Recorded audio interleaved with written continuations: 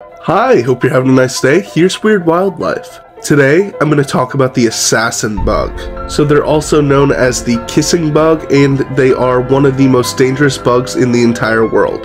They are venomous, and they spread a disease called the Chagas disease. They do a terrifying thing where they take an already dead bug, and they use it to lure in other prey. And they also do something called external digestion. They are born wingless, and they are incredibly quiet, another reason why they are called the assassin bug. And lastly, they paralyze their victim and melt them from the inside out.